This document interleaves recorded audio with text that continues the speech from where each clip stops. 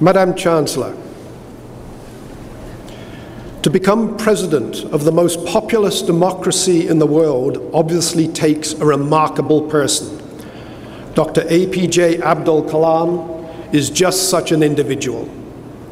He was born and raised on the island of Rameshwaram in the state of Tamil Nadu, at the southern tip of India.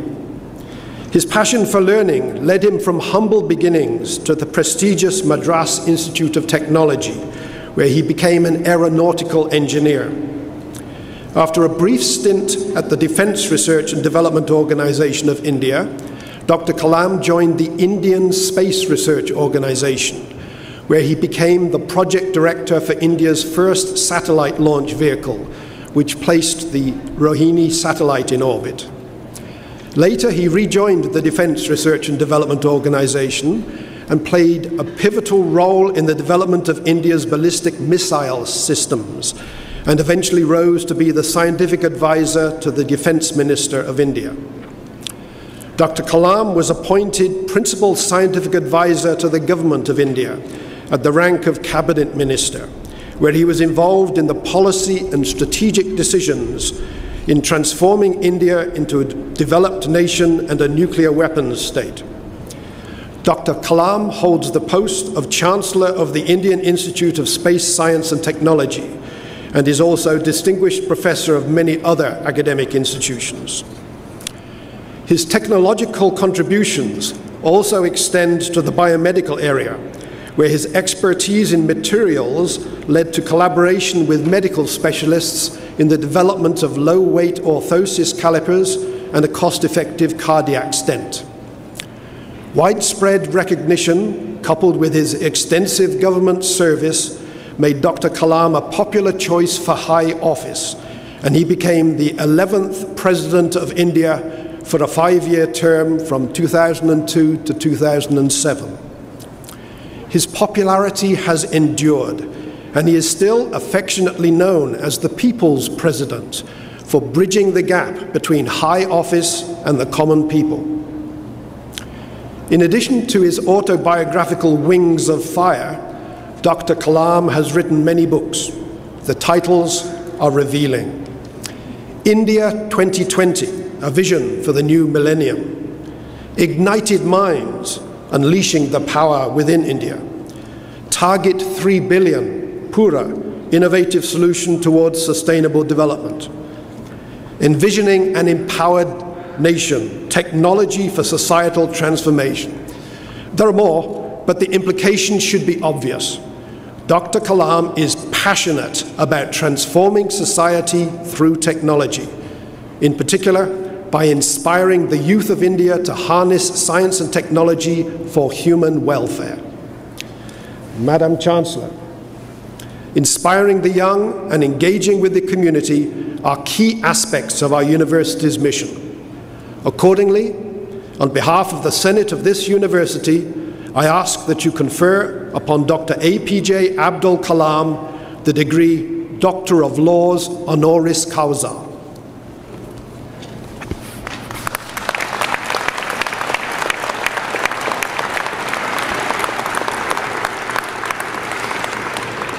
Dr. APJ Abdul Kalam, by virtue of the authority vested in me and in the Senate of this university, I hereby admit you to the degree of Doctor of Laws honoris causa. Dr. Kalam will be hooded by Dr. John Driver, Vice President Academic, and Dr. Kate Ross, Registrar.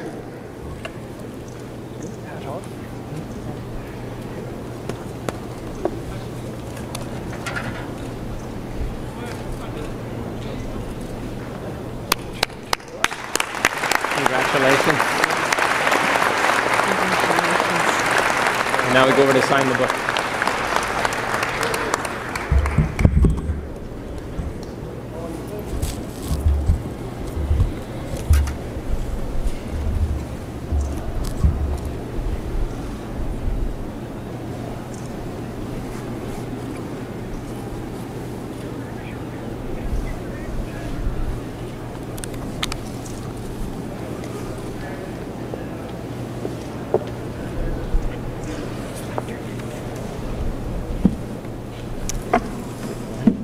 Is that his address?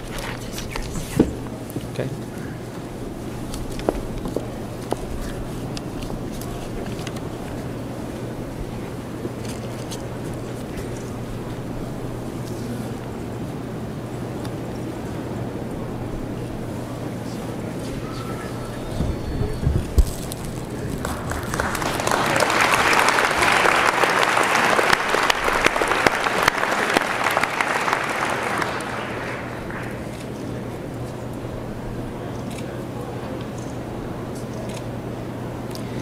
It is with great pleasure that I now call on Dr. APJ Abdul Kalam for his convocation address. Dr. Kalam.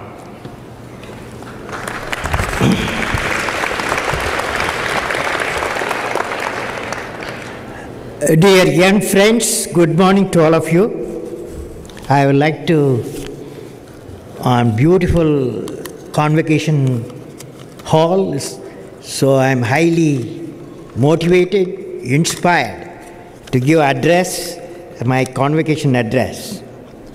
First, I would like to greet Honorable Cardinal Tyler, Chancellor, Simon Fraser University, Professor Andrew Pete Petter, President of and Vice Chancellor, Shri Ravi Shankar and CG, and Shri Baj Dahan, and all other dignitaries, ladies, gentlemen, and dear students.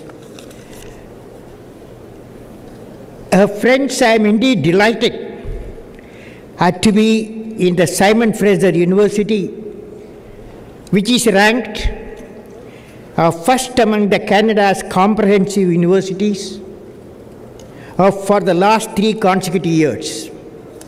I was inspired by the thought of cooperative education, where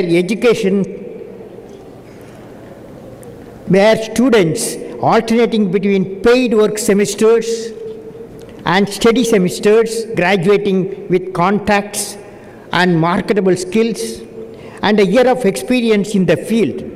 This is the unique thought which should be practiced by many universities across the world in the present global environment. My greeting to SFU for such a noble action.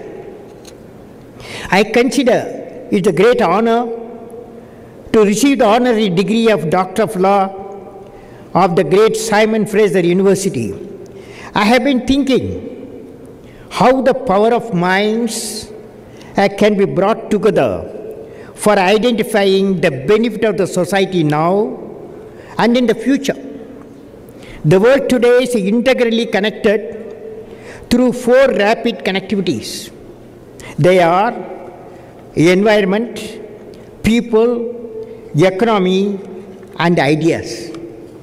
We all know that global warming, climate change, energy independence, safe drinking water, diseases and poverty are no longer problem of individual nations, and they are planetary problem.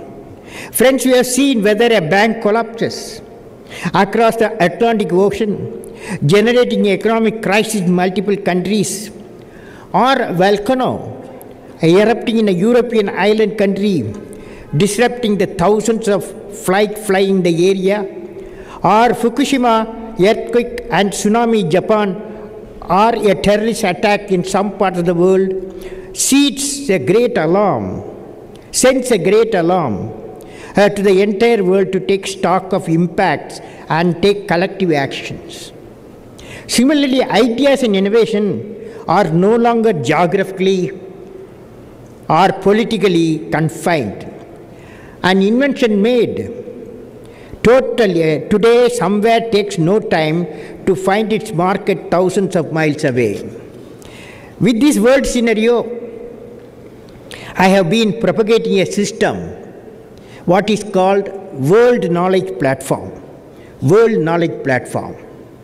The purpose of the World Knowledge Platform is to bring together the core competencies of multiple nations and their institutions to benefit nation with economic development coupled with peace and prosperity. India has gone through such experience of establishing World Knowledge Platform, which I would like to share with you, friends. One is Pan-African E-Network. The mission initiated by India, which benefits 53 African nations through providing telemedicine, teleeducation, e-governance services with an investment of about $125 million to meet the Millennium Development Goals of Africa. Another program between India and Australia is concerned with the eradication of avoidable blindness in the world using the core competencies of both the nation in the field of ophthalmology. Same way, India and Russia has jointly invested about $150 million each to create a world-class first supersonic cruise missile using their core competencies. Today, it has generated business volume of $10 billion benefiting both nations.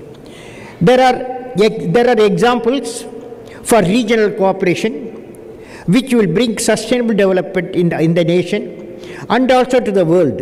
Hence, it is suggested to the world community to establish the World Knowledge Platform to arrive at a win-win situation which will bring regional prosperity leading to global peace and prosperity.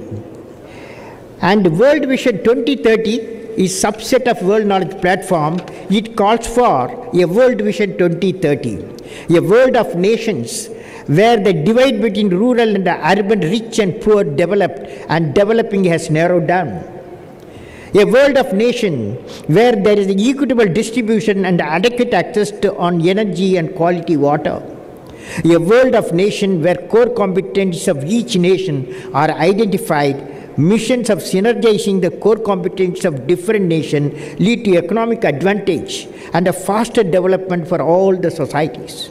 A world of nations where all the students of all societies are imparted education with value system. A world of nation where affordable quality health care is available to all. A world of nation where governance is responsive, transparent and corruption free. A world in which every nation is able to give clean environment to all its citizens. A world that is prosperous, healthy, secure, devoid of terrorism, peaceful and happy, and continues the sustainable growth path. A world of nation with creative leadership who ensure effective mechanism to resolve conflict between nations and societies in a timely manner, keeping overall peace and prosperity of the world as a goal. So friends, on conclusion, once again I thank all the members of Simon Fraser University for honoring me with the Doctor of Law. My greetings and best wishes to all the members of SFU's success in their educational mission, and may God bless you all, friends. That was wonderful. Can we help you down?